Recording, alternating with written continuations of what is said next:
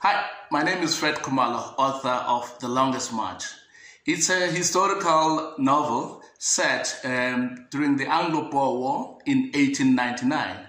Basically, black men, 7,000 black men trapped in Johannesburg are trying to get home, but there's no train to take them back home. So what they do, they have to walk from Johannesburg all the way to Natal. It's a distance of 420 kilometers, which they cover in 10 incredible days. Basically, that's the summary of the book. By comparison, if you enjoyed Hilary Mantel's Wolfo, you definitely will enjoy this book. Well, this coronavirus thing is real. It is real. It is serious. Stay at home and read The Longest March.